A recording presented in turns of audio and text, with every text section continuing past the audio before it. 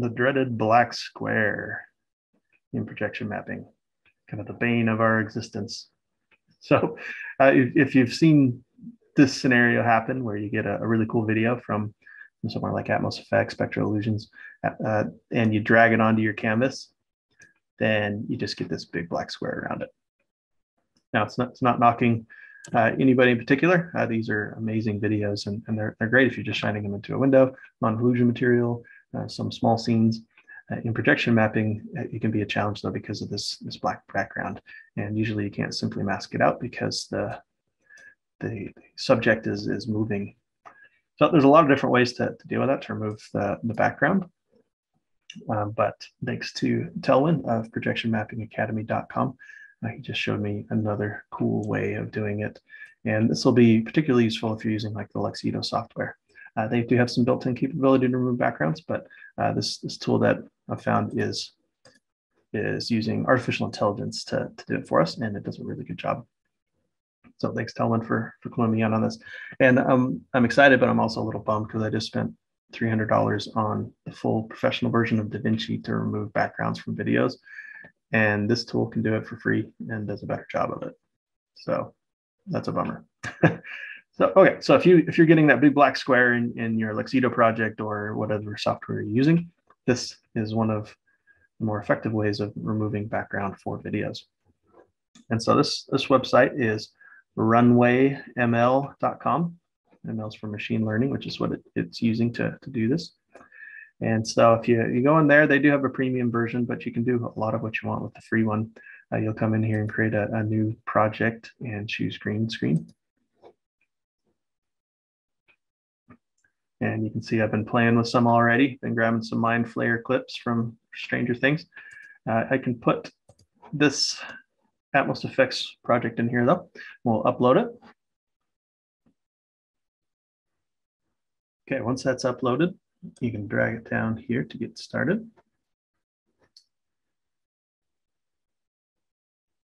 And you can find a spot in the video where you've got the subject that you want to keep completely in the foreground. And then you can just start clicking to start. I'll put one dot right in the center of his torso, and the machine learning did a pretty good job already on filling them in. There's a couple spots like his leg that I'll click on again.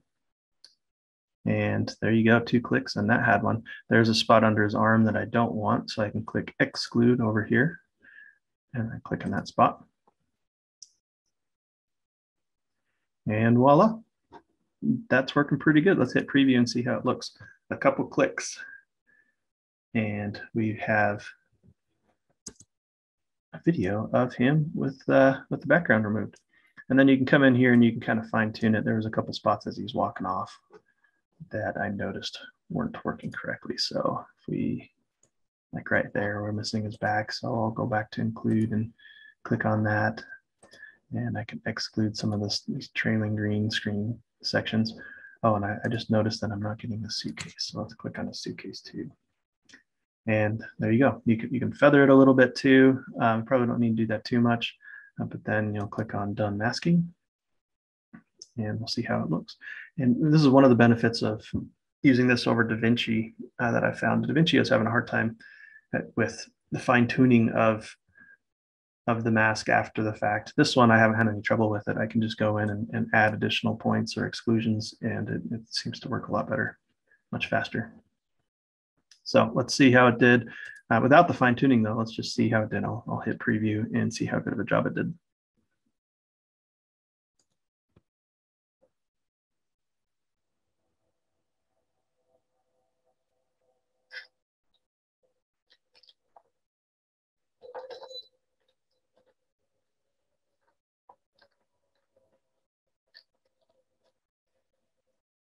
Couple spots in there I might fine tune, but for just a few clicks, that's working surprisingly well. This is awesome.